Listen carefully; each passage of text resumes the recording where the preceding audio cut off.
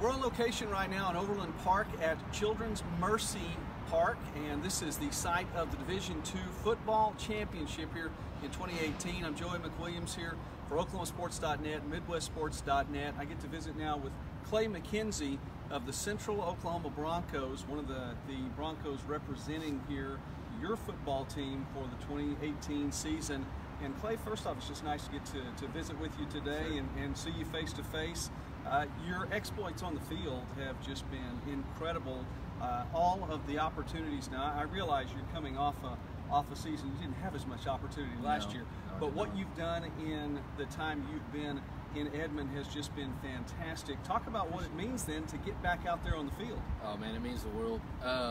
With it being my senior season and everything, I was prepared. I was ready to go. Really looking forward to it, and especially because that was the season that all my friends that I came in with were leaving. And so I was just really excited to end it with them. And then, of course, right before halftime at Pitt State, second game, ended up tearing my ACL and my meniscus. And it just, it crushed me. But then we started talking about how I might be able to get a medical red shirt, and sat there and thought about it and prayed about it a lot. And this is, I'm ecstatic. I'm excited to get to play the sport. This will be my 18th season. So. So I'm excited. Coach Bobek said in the interview a little bit earlier, said you've been there for 7 years. This is my 6th. Okay, yeah. He's exaggerating by a year. Just a bit. Just a bit. Just a bit. 1 year.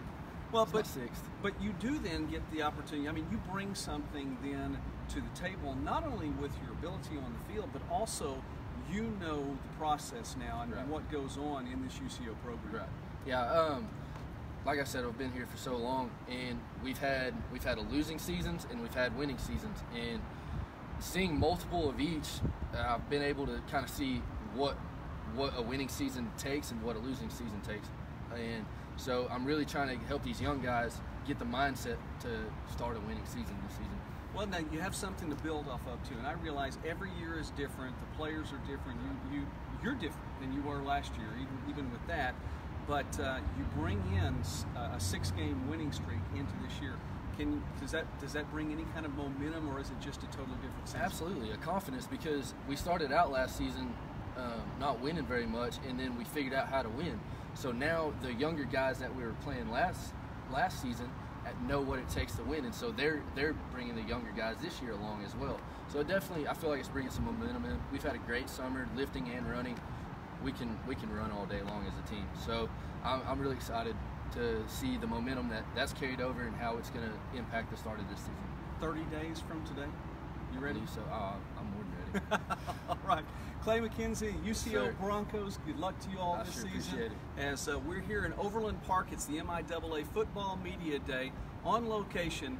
Keep on watching us at OklahomaSports.net and MidwestSports.net.